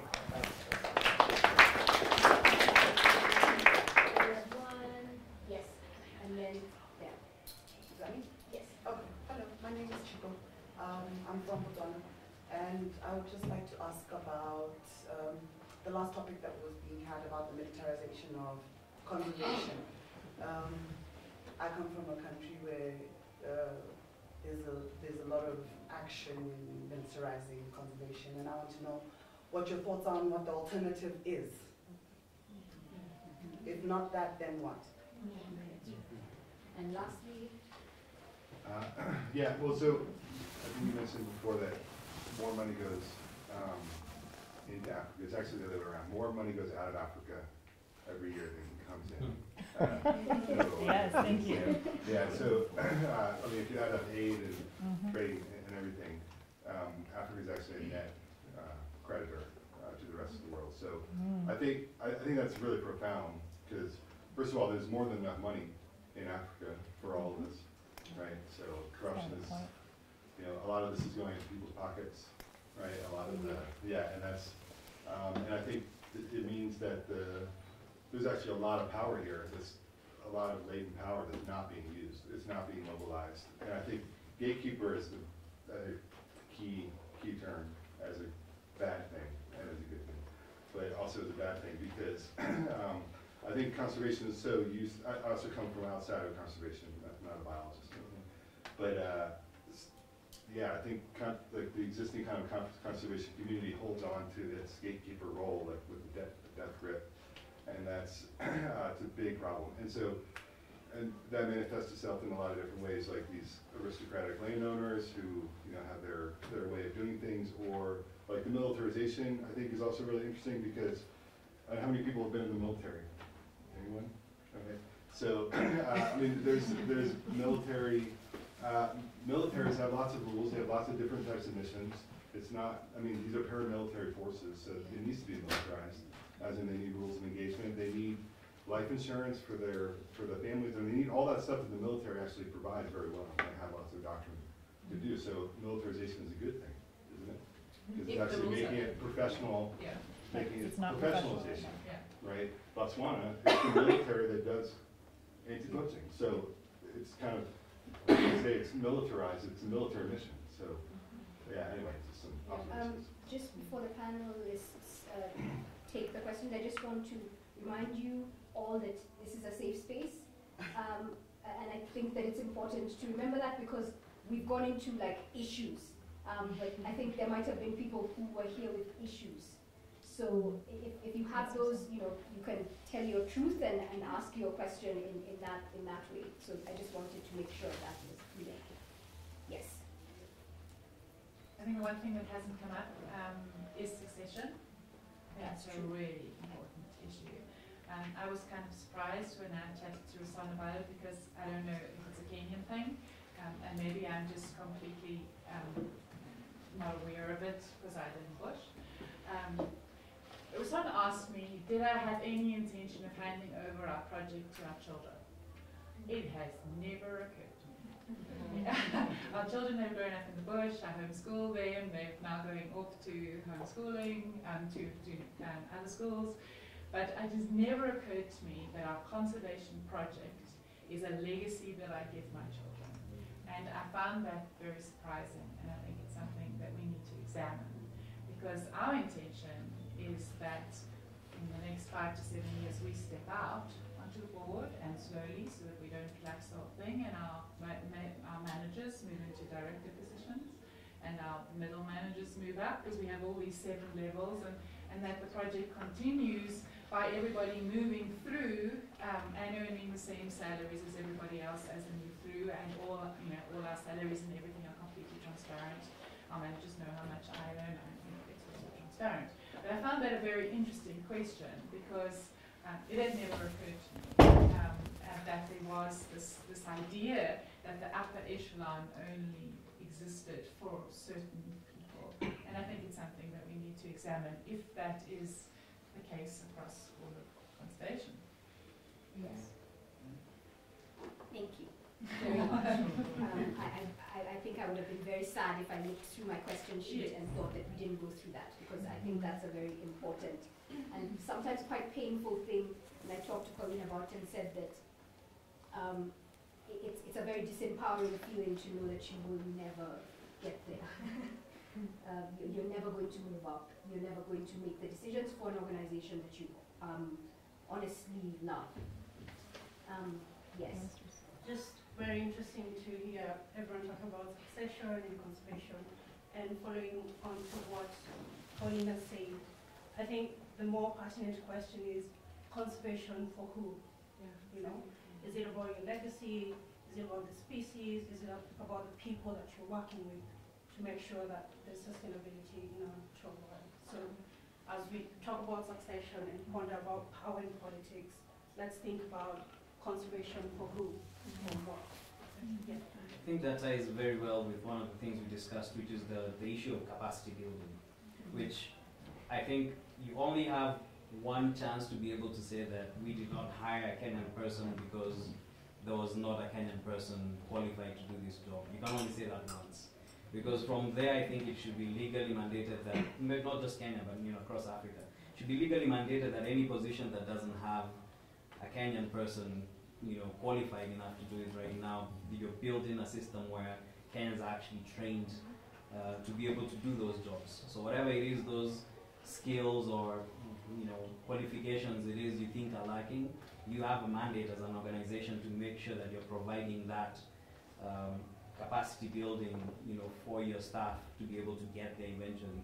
Not that every other 5 years that person retires, you do another round and you bring in another person on top of those same people, and those people didn't receive the capacity building they would have needed to transition to that perspective. Right, because if the reason that we believe that we should have foreigners, right, like I'm not from Kenya, here working in conservation is that we need a diversity of skill sets and worldviews and ways of solving problems, and that together we're stronger. Like, if that's the reason why we should have just not an all Kenya conservation mafia, right? Like, if we should have more people involved, then why is it that every expat is at the top of an organization, right? If it's really about the diversity of thought, the diversity of engagement, then we should have bosses that are Kenyan, right? Like, that's... I think there's one important point for me. If conservation really, at the end of the day, has to be successful, you also need to strengthen cultures that have helped conservation, when real conservation was conservation. I'm talking about indigenous cultures, you know, you see? Those, it's about, they have got animal totems, you know, all this issue, they have, you know, all these things exist, and I think, to me, strengthening language, culture, and wildlife conservation, nature conservation, I like saying nature conservation, they should be go and because the moment these cultures become weak, and that's exactly, you look, I always monitor those people who are in court because of poaching, and you realize these are people who have been to school, they drop out, and then they are not into they are somewhere, they don't fit into that because because of the nature that education has created, you see? So it's a sword that cuts both ways. It empowers and it's empowered. So to me, I think, what's the way forward, actually, in terms of militarization? To me, I think the current model won't really last for long. It won't last for long because eventually communities will go against each other's throats. And to me, I think Kenya Wildlife Service, the government needs to really play a major role in terms of regulating this, so that it replaces that role, so that communities continue doing their own other functions, and as they used to be. But I think right now the way it is, it's an industry because we have even created strategic organizations that do that purpose to train. I find like I always meet some old white guys. Oh, I'm a retired military guy. What do you do? I consult for this and that company. I train. Oh, I train those guys. You know, so you know. So we are creating more industries to legitimize militarization. We're legitimizing a lot of things that we know are not correct, and it will be a little bit much more difficult for that to do. And also to come to your question about rangelands restoration, we did not. We did not. I think we are doing this unconsciously. We don't want to accept it, but we say community-based conservation, but we end up restricting pastoralist mobility, and then you're accelerating degradation in the small spaces you are laying out, because people you have cut off this mobility in the way they use. So you are creating a problem by solving another problem. So to me, I think these things need to be discussed in an open place, and they still come to my feature of this is transboundary ecosystems management, like EPA, see, so that it will require huge investments in terms of restoring what we have. Of course, we have our own issue about tribals and all this, about ethnic issues, negative ethnicity. But I think it will be better invest heavily into this so that we can save a large landscape that is northern Kenya and other spaces across the world by allowing people to interact in an organized manner. And I think instead of talking about Lewa, let's talk about transboundary ecosystem management all the way to, if you're talking about, and that's exactly how the elephant is designed to operate. Goes to Marsabit, come back. If pastoralists are able to do that again, then I see a success in conservation. I'm going to take one more burning question. Oh my gosh. We have 5 minutes. What happens after the 5 minutes? We go over to the social for the evening.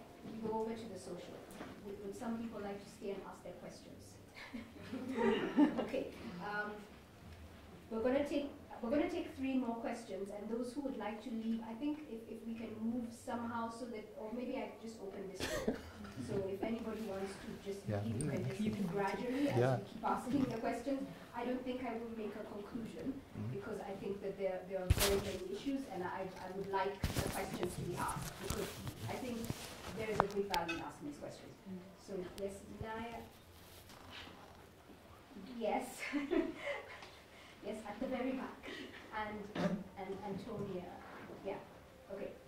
So my question is a more social and personal question. When you're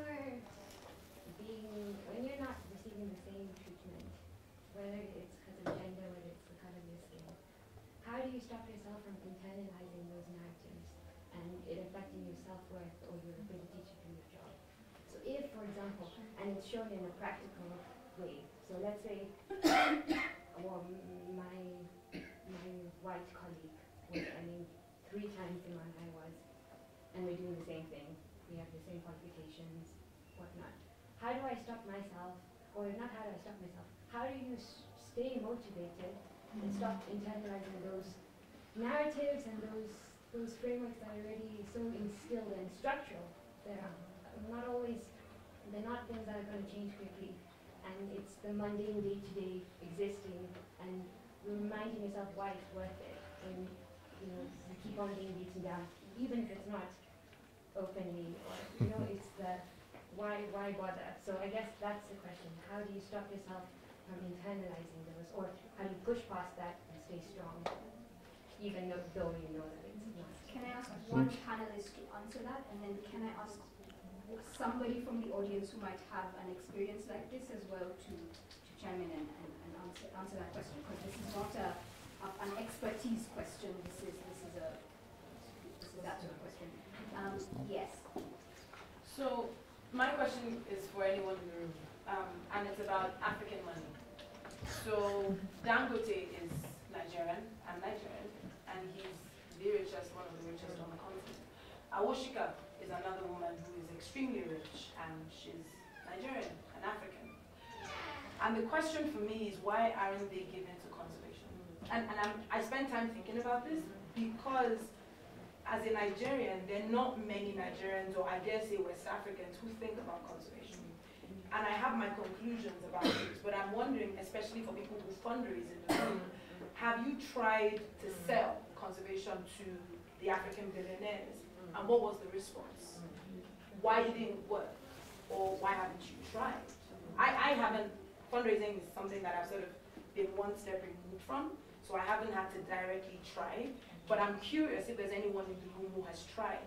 Because part of the narrative, in my opinion, is that until Africans begin to fund conservation, some of these issues are not going to resolve themselves. So I'm wondering if anyone in the room has tried this to market to an African billionaire or millionaire, and what was the response, and how did it go? Okay, and the last question was from Antonia. Can I just add a few points to my question as well? First of all, thank you for hosting this really interesting but difficult topic, firstly. But I want to point out that in this room, we've often said African, where I think we mean black, and I feel that there are quite a few white Africans here as well. So I just want to make that point, if that's okay with everybody. And secondly, I want to open white privilege as a white guilt as well, and how, does anyone have any tools for how I can deal with it? So I've been working in Laikipia, which for those of us who know Laikipia is very difficult, and if I wasn't white, I wouldn't be able to work with some of these difficult private branches, for example. They wouldn't open up in the same way, and I've been told it by my boss, by colleagues, by many people, and I don't know how to handle that, and I would appreciate any tools for that. Would you like to start with Naya's question? I think that's a very big challenge, and for my own personal story, I think I've been motivated in activism and all this, but I found my children growing up in all this, knowing that their father is a terrible person, because that's what I've been branded in Laikipia. So, that's a bad guy, you see. So what I did, I shifted my family to Kajiado, but I'm still operating. So, but the interesting thing, my firstborn daughter is a filmmaker, so she went back to that, to getting the stories. And the second board is a reg ecologist. She's still into that area. So I don't know. I'll have to ask them how they think, how bad I am or how good I am. But that's, to me, I think the spaces, the civic spaces are opening up and shrinking at some spaces and some areas. So there's a network of all these activists and how they link up. And we are engaged internationally. And when you get other spaces where you share your story and people take it positively, it motivates you. But I think also what has encouraged is also Kenyan civic space has been, over the last couple of years, improving for people like us who talk about these issues on a very criminalizing is still there, and I think for me, I think it's something, because there's nobody who can help you with all these negativities. We don't have the Kenyan police and Kenyan army doesn't have the therapy. It's official. It's not there. So they were beginning to think about it. What about the Kenyan police? Why are they killing themselves and all this? So you can imagine about the activists and the rest of us, where this growing negativity and all these challenges is not very easy, I can tell you. Does anybody have something to offer? Yes? And just to add on to what Konga was saying, I think at the beginning of the conference they told us about wellness in conservation and finding affirmative spaces where you can ground yourself and find yourself even where you're struggling to stay motivated. So for me, I think one way to deal with this is to find those safe spaces, affirmative places, or you have a place to go to, where you hope that there will be structural change to visit for you. I would like to add that, it's important to find the spaces, but it's also important to admit that what is happening is wrong. Yeah. And once we've admitted that it's wrong, and there are many of us, then taking it is not a question of taking it to any authority to try and work out that balance. Should not be a question of I'm a one person doing a one thing and then now I'm taking my whole organization to court by itself. I mean, that can happen, and that there is definitely space for that. But we as people who are aware of this issue need to start speaking about it in the right places and actually try and make sure that these frameworks come into our government spaces. I know a lot of us are Kenyans, there are Nigerians in this room, there are all sorts of other people represented here. Our governments need to do something about this. If there's somebody who's earning 3 times as much as you for doing the same work, and they are here, we need to deal with that. It shouldn't be a question of and the thing is, it's actually, there's places we have precedent, at least for Kenyans anyway.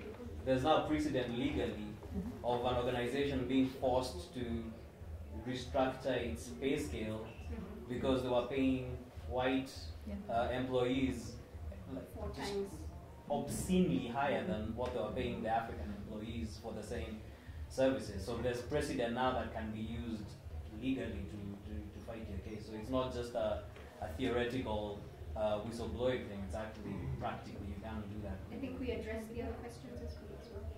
Yeah, so just to address the white guilt thing, I mean, coming from South Africa, I'm actually full of guilt, I'm sure. That's a South African condition, whichever way you look at it.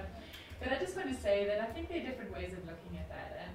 And I know in our team we do it quite often, is that who's the best person to do this job? Who is the best person to, whatever your vision is and your purposes for your organization, there are going to be people, there's sometimes that my husband is the right person to go in. There's sometimes where it will become aggressive and it won't work, and that a woman is the best person to go in. There are other times where it's almost vegans are the best people to go in, and then sometimes it's us that go in. So I think as long as it's seen in that light, is who can get the result which is best for conservation. Whatever the Nigeria guys think, or the reasons why that's happening. If your organization is strong enough to actually say, this is the reason you're going in there, but it's to get a certain result, then I don't think you have to feel guilty about anything at all. If somebody believes that you only got the job because you happen to be a certain race, and that they could have done the job equally well as you, then that's clearly a problem. But I think we have to realize that in some conversations, there's some people or some instances spaces. There's some people who can get a better result and the other people who can't. And it's also just a personality thing. I mean, we have some people in our organization who are extroverts, some are introverts. Some are good at negotiating conflict, some are women, some are men. So if you see it in that light, then I think that you can get rid of the white guilt. Could somebody else do what you're doing and get that relationship? Or are you taking away someone else's job? In that case, they're two completely different things. Yeah, and just sorry to that point, I think a lesson actually that comes out of that space in Kenya is that I think expats have a responsibility to not perpetuate the historical separations in society in this country. I think that there are a lot of divisions. I think if you look at the city of Nairobi, where people choose to live, how it's all segregated, I think that's the same in Laikipia. And I do think it's the next generation's responsibility, and it's people who come into that, their responsibility to break down those barriers and to create more spaces of openness and diversity and collaboration, because that has not been history in these spaces. And I think that you have to be very conscious of perpetuating that, which I think then comes to being honest with who you are, like who you are, who you represent, how you act, right? There's an individualism to it, and then there's the societal part. And yeah. I'd just like to say that there's, all these things are probably not going to be easy, and the idea of breaking down those sorts of barriers means that it needs pioneers, and those pioneers will go through a lot. But I'm hoping that this is, one of the themes of this panel was courage, that we actually will have the courage to do some hard things. I guess that, for me, the way forward is actually to discuss these issues at a much more lower level. And I think we started this, we organized a dialogue around these issues. We invited a number of funders and communities, and it was very much heated. It was very much heated with a lot of negativity and all this. But I think I'm happy that at least the Nature Conservancy called me this morning and asked me, we need to do something else about that to take the debate and discussion forward. So to me, I think we need to engage in different spaces about this discussion about conservation, and that's so that people can really and if you can listen more. I think to me, we are not listening more we end up talking more and not listening. So to me, I think dialogue at different levels and different spaces can really help bring these issues forward. To me, I think talking and discussing in different spaces at the team level and all these issues, and also encouraging communities to bring up. There are a lot of people being ignored in these discussions, and they are being kind of victimized. If you are against a certain narrative, instead of people making you better understand it, you get isolated. You see, which is actually, you are killing the discussion. All right. Can I just go? Yes. So I think your question about fundraising and attempts to hoard, if you will, the Kenyan market. So the organization I work for, we actually highlighted that during our strategic planning process, that there's I think 2% of our funding was coming from local donors, and trying to ask ourselves why there wasn't such a, and so we had this event, I think early last year, we had this event where we invited all the big givers, if you will, the big business people in Nairobi. We had an event, we had a dinner, and I think more important than telling the people what our organization was, it was the one-on-one conversations trying to figure out, why don't you usually give to conservation? Like, not just us, like that's just one part of it, but why don't you as a company have a culture of giving? And those various answers to that, and I think a lot of it was nobody's ever actually approached us, to actually give this money in a structured way. It's someone will send us a letter one time or another, but people maybe don't put in as much effort to come and see our financial committees and figure out, like, okay, so for this company, they always give, most companies in Kenya have this thing called CSR, corporate social responsibility, where they have to give some money out. And they're like, if we knew that this is something that needed funding while we were organizing CSR, that might be a conversation we'd be wanting to have. And after that, we actually got a few organizations and institutions that were interested in coming and funding specific, things that maybe align with their particular motto or whatever. And the same thing now is we're realizing that can't be a one-off. It has to be something that's continuous. You have to have these sorts of events, unfortunately, if we want to keep engaging that. And it can't be just, Lewa doing its event and, then someone else doing the event.